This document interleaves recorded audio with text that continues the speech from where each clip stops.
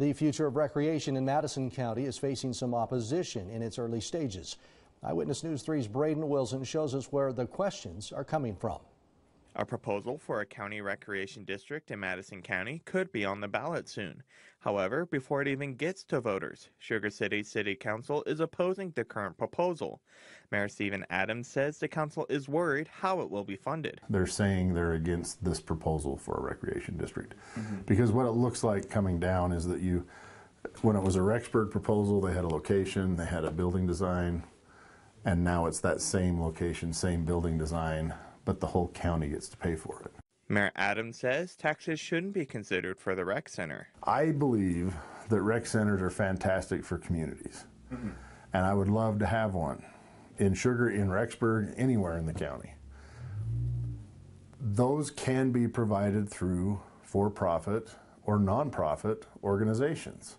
Adams adds taxes are not meant to be used for fun activities. One of the old economic philosophers called it legalized plunder.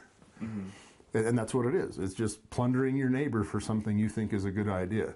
And it doesn't make it any more holy and righteous by washing it in democracy.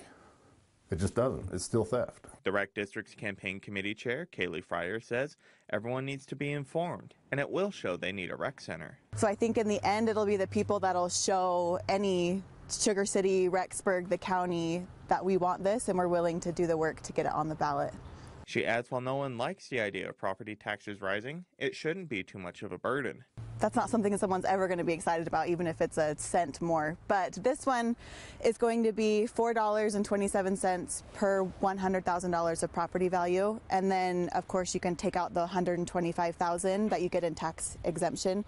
So the average property here in Madison County will see about $8.54 a month raised to cover the rec district. Fryer says the earliest it would appear on a ballot is in May. But in the meantime, the committee plans to continue to talk to people and gather signatures. In Madison County, I'm Braden Wilson.